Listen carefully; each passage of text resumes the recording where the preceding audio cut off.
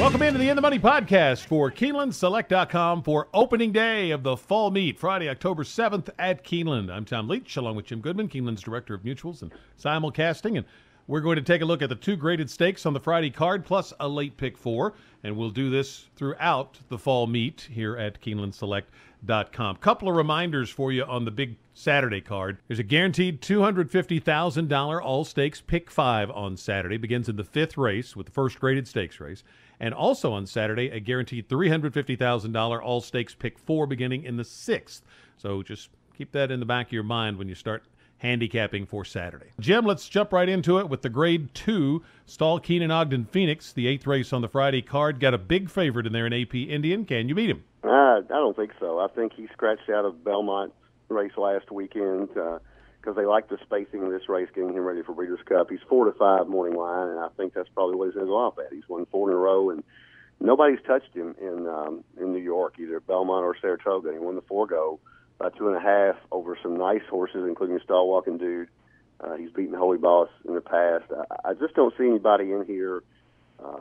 I'm going to single him in the pick four, and he's won his last 4. There's not really much reason to go against, but if you're looking for alternatives, you could do a lot worse than a horse that you liked last year here at Keeneland in the spring in the Commonwealth. It's called Amise Flatter, and that horse was working great then, and I think you had seen the works or had heard about the works, and he won at 4-1 in the Commonwealth. He's kind of dropped off a little bit since then, but if he repeats that 105 buyer here at Keeneland, they always like to bet horses that like the course.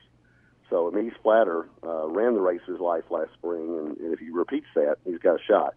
Limousine Liberal, the 5, also has a win over the course this past spring, and I think it could be well drawn to track the inside speed. So, all right, I'm going to take AP Indian as well. I couldn't figure out a way to go against him. I did actually last week pick against him up at Belmont, but in this field I couldn't find enough of a reason. His last 2 buyers are better than anybody else's. If he were to get beat, Amise Flatter, Limousine Liberal, 2 horses that have run big on this track, I think would be the ones. But AP Indian is a strong pick for me in the Phoenix as well, and you probably could play him straight on top of Exactas. Grade 1 Darley Alcibiades for 2-year-old fillies at 1 1/16 is the 9th race, and this one's a little more interesting handicapping challenge. Who'd you go for? Well, so it's hard. This one's tough. The 2-year-old races are always tough. You don't know who's going to improve. I've got 5 horses in here. I'm going to give you my top 5, but in the pick 4, I would likely go deeper, especially if I could narrow down one of the other races in addition to the AP Indian race. I went with Dream Dancing here, the 8 horse, and I'm just assuming that she didn't like the muddy track at Churchill last out. It was really muddy in the Pocahontas, and Daddy's Little Darling did like it, obviously. And I'm just going to say that Dream Dancing might be a little bit better. Will be a lot better on a fast track. She hasn't run on a dirt track before that's fast. She came off the turf. I really liked her in the Pocahontas, but she obviously did not take to the track. So I'm going to take her on top. Going to use Daddy's Little Darling. She obviously did like the mud. McPeak tried to get her on the turf at Ellis, but she rolled by 8 on the dirt when they took it off the turf. So stuck to dirt is probably a good idea. So picked up a graded stakes win in Churchill.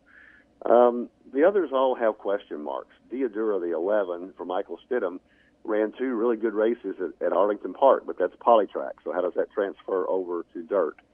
The 1-horse Fun for Wilkes, I think she ran a really nice race 2-back at Saratoga in the Schuylerville, and finished second to Sweet Loretta, who came back and won. So didn't run that well in the spin-away, but I think she's got a shot just because she's faced tougher competition. And then the other horse that I used was the 10-horse Benner Island, mostly because of Brad Cox. He's like 35% at Indiana Grand right now, and just hotter than a firecracker. This horse again ran in the Arlington, Washington Lassie last time out on the synthetic, and you don't know how that'll transfer. But she did have a race at Indiana where she broke her maiden first time out. So Benner Island would be my 5th choice. That's the 5 I'm going to take. but I could certainly make a case for any of the horses you're going to name because I know we're not on the same 5. Well, we are on the same winner, for the same reasons. I ended up going to Dream Dancer too. I thought I liked her actually in the Pocahontas, and I'm going to say that she didn't like the mud. I like that Giroux stays aboard as well. I thought that was encouraging, and Mark Cassidy looks like has a really strong group of 2-year-olds in his barn. So Dream Dancing for me. Fun is one that I like. When an Ian Wilkes horse wins first time out, there's some ability there. This Lady Hanson, I think, has a lot of talent. She's had issues getting out of the gate, but I think there's a lot of talent there, and horses coming out of those Kentucky Downs races are always good and fit. Dancing Rags for Graham Motion, the 4 intrigues me a little bit, and Queen Bernardina won at 20-1 at Churchill, and now they put her right into a Grade 1 stake, and it's not a normal move for this trainer, so a bold move usually equals confidence. So I'm going to take all 5 of those, and not a real strong opinion, but Dream Dancing is going to be the win pick for me. Let's go to the late pick 4, which starts in the 7th.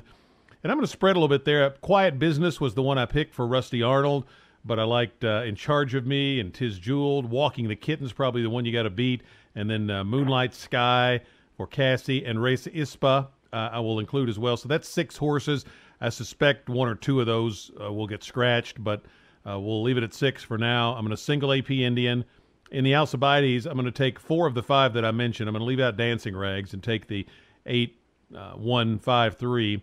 And then in the last race, I'm going to take the 1-1A entry. I think either one of those could win.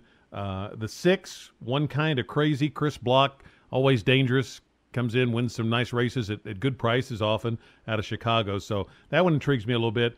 The 2, Remember Miss, and the 3, Summer Spice are other ones I like. So I'm going to go 6 by 1 by 4 by 4, but I think that ticket will get a little cheaper because I suspect 1 or 2 of those will scratch in the first leg. How about you?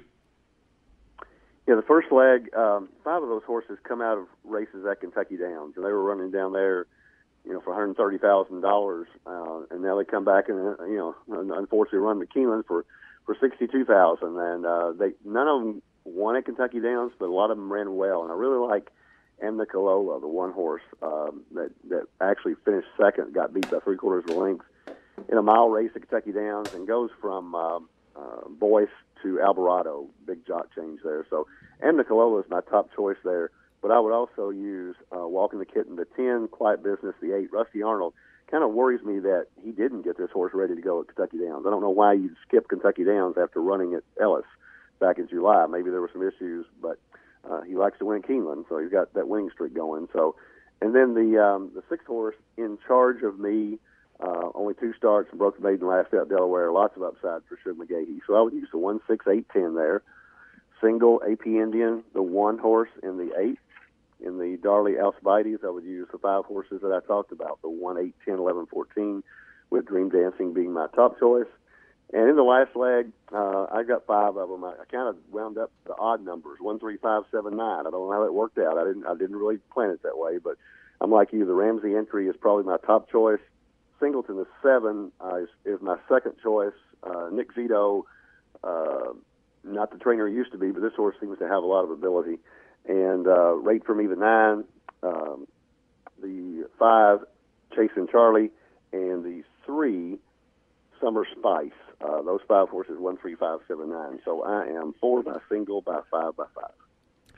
Best of luck on your opening day wagers at Keeneland. Remember, 5 stakes races, including 3 Grade 1s on the Saturday card, and then the Grade 1 Spinster to wrap up Fall Stars weekend on Sunday. So great opening weekend. Should be nice weather. Hope to see you out at Keeneland. If you can't make it, wager here at KeenelandSelect.com. For Jim Goodman, I'm Tom Leach, and we'll be back tomorrow with another edition of the In the Money podcast.